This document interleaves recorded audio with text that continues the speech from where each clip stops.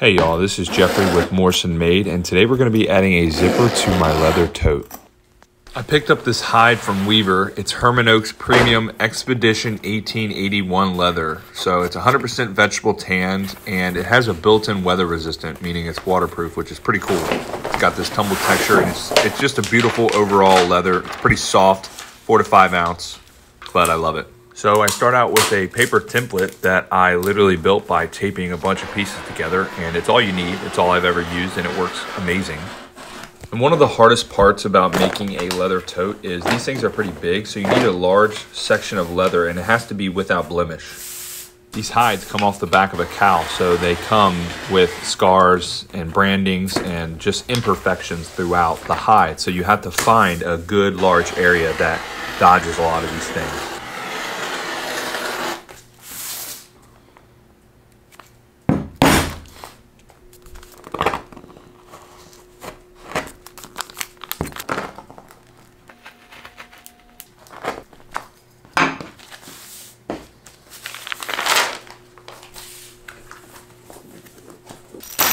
Weaver sent me over some of their YKK zippers, and I don't work with zippers a lot, but when you start adding these things into your projects, it really brings your work to the next level.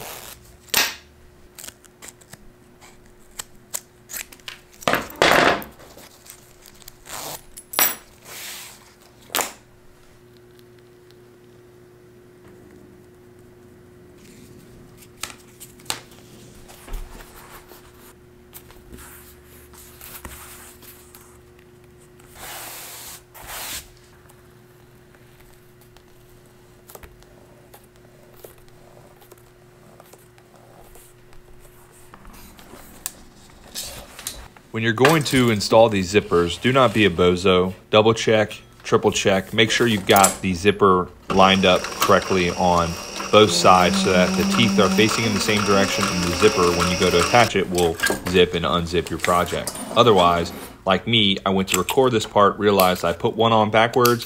I had to go in, unstitch it all, take it off, turn it around, and put it all back on. Wasn't the end of the world, but yeah, rookie mistake, and don't do what I did. Quick shout out to Weaver Leather Supply, as they are the sponsor to this video. They are the best in the business, and I encourage you to check out their stuff and use my code to get 10% off.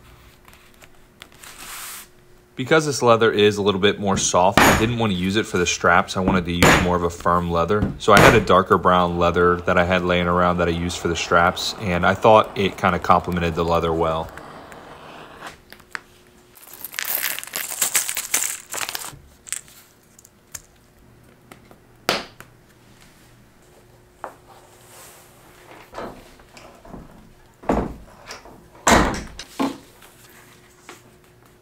One of the goofiest parts about a leather bag that you'll see here is that you actually put the bag together inside out. And then later on, you'll see me flip it, and all those nasty seams and edges will be on the inside of the bag.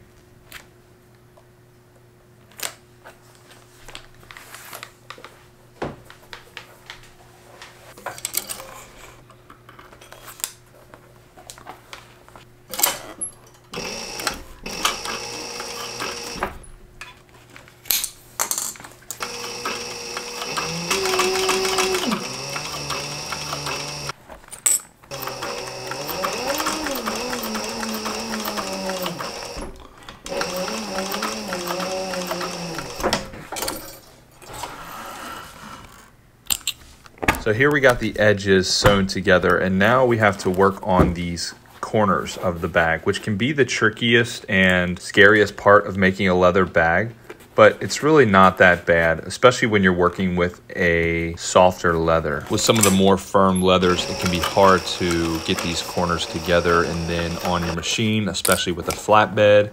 And that's where a good cylinder arm machine comes into play. But with this soft leather, I didn't even have to remove my flatbed attachment.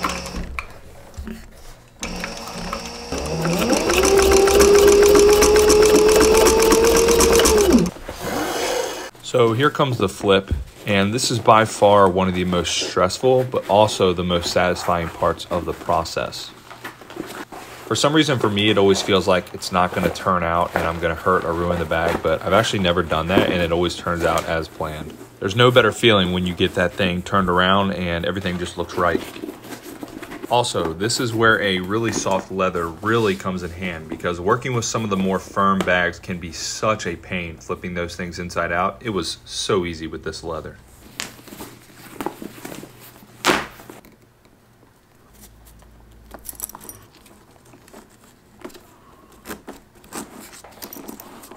There are a million ways to install a zipper. For this bag without a gusset, I thought that this way of doing it was easy, something that anybody could do, and also looks kind of cool. That being said, the edges of the zipper are obviously exposed, so we're going to take a couple small pieces of leather scrap and glue them onto the ends of the zipper and rivet them down. And these little things are really nice because they also make for great pull tabs when you're opening and closing the bag.